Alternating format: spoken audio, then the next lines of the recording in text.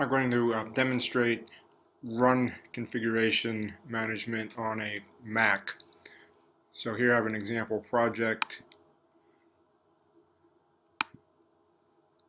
I'll clean it. This removes all the binary files. I'll build it. So I'm just demonstrating the build. Now note how many warnings are flying by. They can be safely ignored. What's important is that this final run of the compiler succeed using the object binaries and producing this executable file. That executable file is in this folder. If I try to run,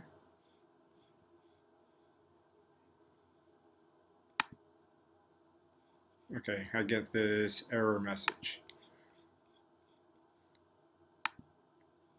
So there's the executable. And what I need to do is go down to Run As and go to my Run Configurations. Select C application. Create a new run configuration. And then simply fill in the path to the executable. So that'll be OS space X slash hw2d.exe.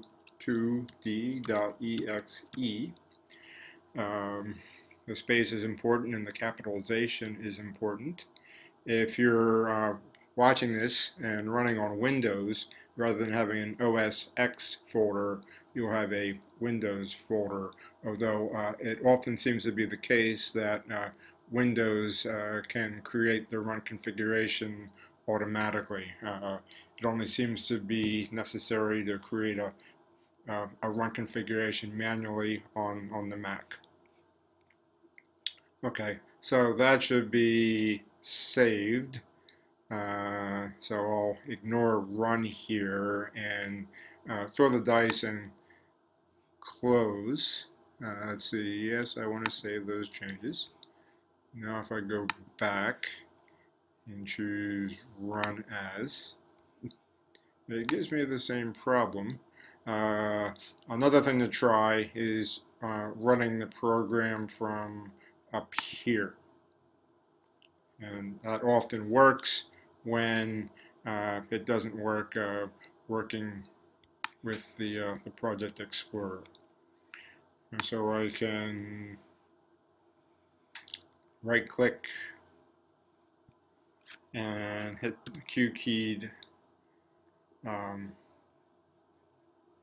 that's pretty much it in terms of generating these run configurations. Hopefully for each project you only have to do this once, and then it should, particularly if you do the run from here, once you've set up that run configuration, it should be selected for you automatically.